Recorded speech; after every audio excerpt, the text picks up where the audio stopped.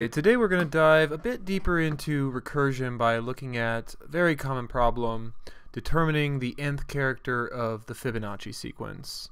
And the Fibonacci sequence is just a mathematical sequence that starts with two ones, and from there it just goes on infinitely, where you sum the previous two numbers to get the current number.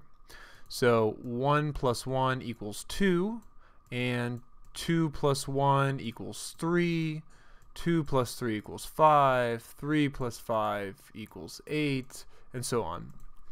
So this is it's a perfect problem for recursion, but it can be really hard to wrap your head around because it takes one step beyond like the most basic form of recursion that you first start to learn. So it's a really good problem for kind of like really getting a grasp of what recursion is.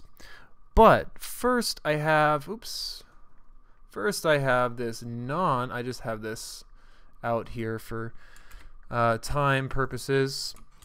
So first we have, plus I'd probably make a bunch of mistakes going in, and you'd have to watch that. So you just have it set here, this non-recursive version that I'll walk you through to kind of get a sense that recursion is not magic. It's just a lot of things are hidden from you because you're using the call stack and things like that to sort of do some of these things that you would otherwise have to do manually or imperatively. So here we go. Function is called fib, and it takes a number n, and we're going to return the nth number in the Fibonacci sequence. So we start with these first two numbers, which essentially correspond to this. We call them previous and current. And I'll keep little running tallies here just so we know what everything is at any given state in our program.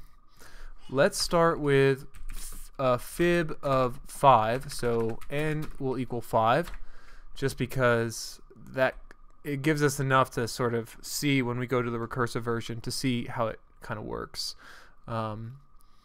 So okay, let's have we start at 2, and next is going to be 1 plus 1, previous plus current.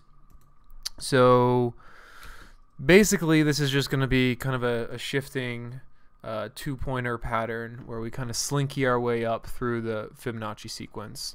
So we start with our two initial numbers, and we ask the question first: is n less than 3? If not, return 1, because we know if it's the first or the second character, we know that the answer is going to be 1. Otherwise, let's store these first two characters and then start working our way up. So let's start I at 2, and then compare it to n.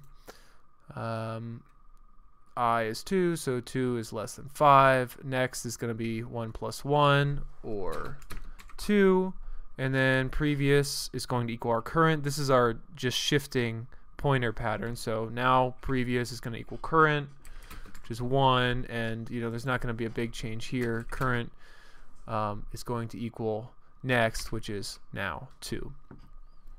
So we go back up, we increment our I, we do it again, while next equals previous plus current.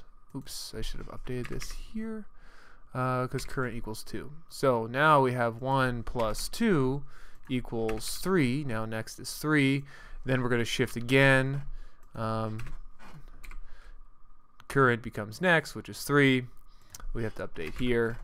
Then we go back up here and we increment our I. Okay, so we're moving through the loop. Now I equals 4.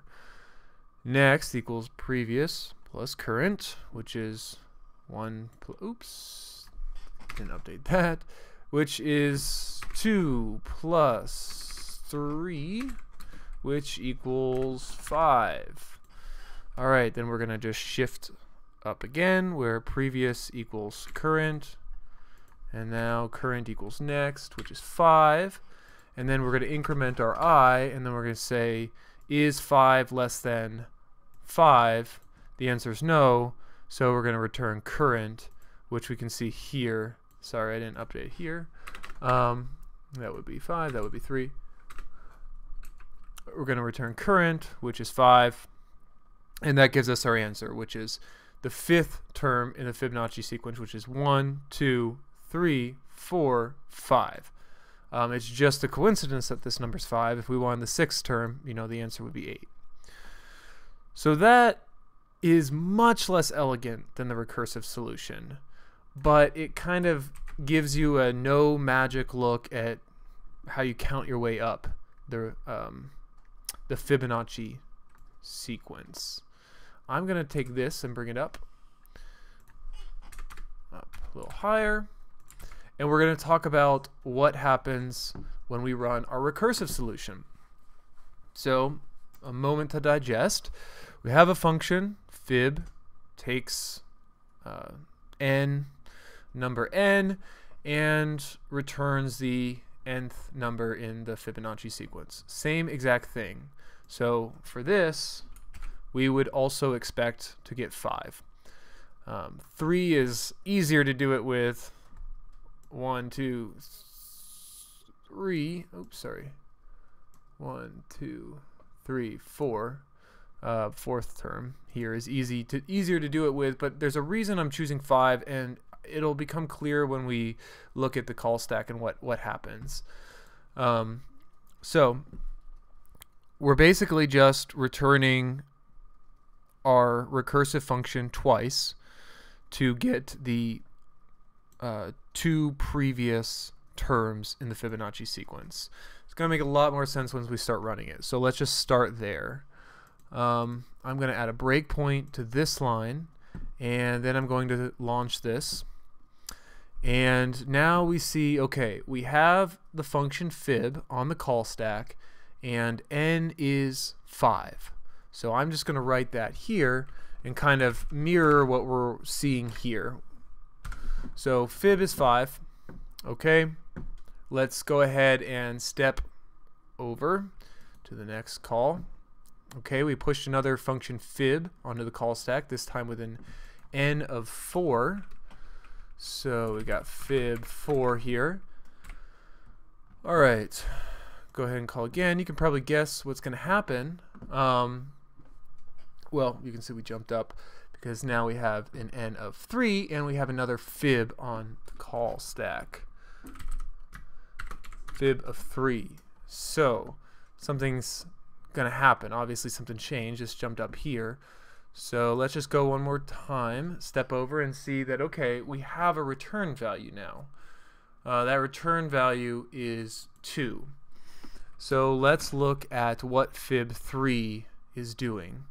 So first we return, fib3 is going to return fib2, fib2 plus fib1.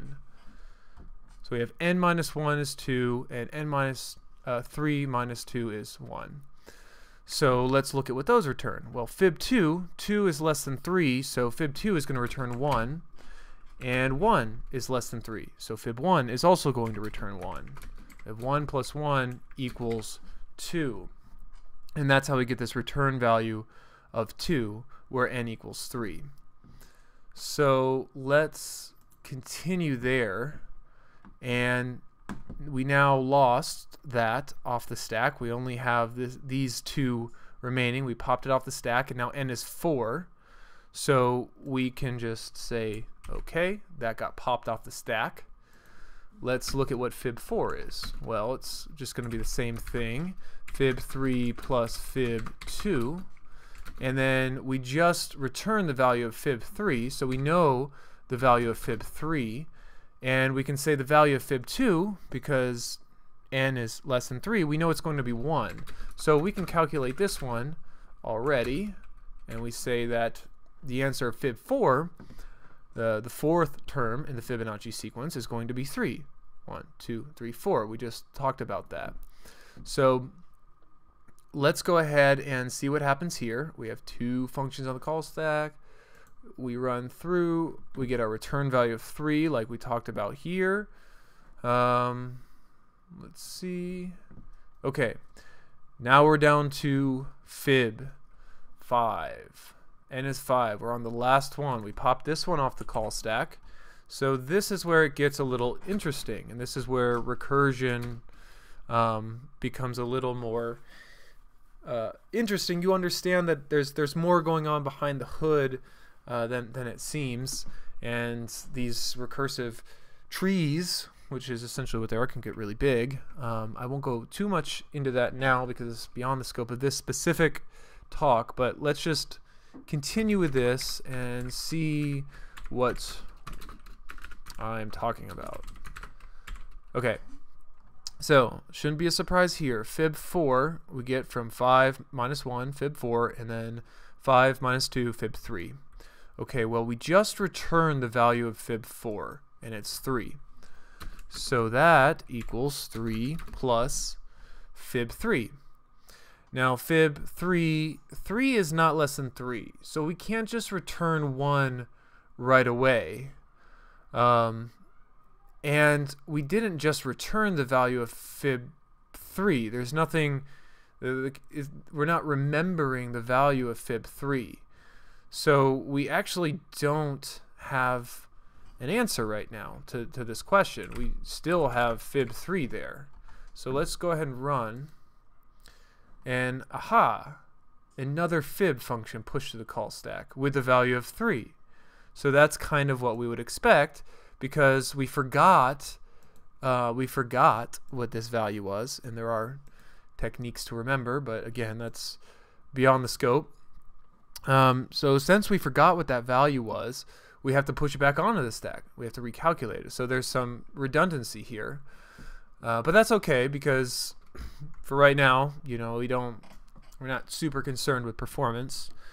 So we push fib 3 onto the stack, and this is essentially a branch in the tree. So let's just let's see. Oops, sorry, I'm having some latency with my mouse here. Okay, so let's take fib 3 and put it up on the stack where it properly is. So fib 2 plus fib 1, we have to recalculate that value, and we know fib 2 equals 1 because if we look down here, 2 is less than 3, so we're going to return 1, and then we have plus 1, same principle, equals 2. So let's see what happens. Aha, yes, there's our return value of 2 for n equals 3, and so we can, well, let me just run it. We have 2 here. You're going to see that one pop off the stack. So we pop that fib off here and return its value to its proper place here. And then finally, I think we have enough to finally come back to our original question. What is the 5th term in the Fibonacci sequence? Well, it's the sum of the 4th term and the 3rd term, and we just meticulously calculated what those were, and we came up with the answer 5, which we would expect. 1, 2, 3, 4, 5. The 5th term is indeed 5. Let's go ahead and run that, and all the way down, let's just play through, and there we go, our answer, console.log of 5.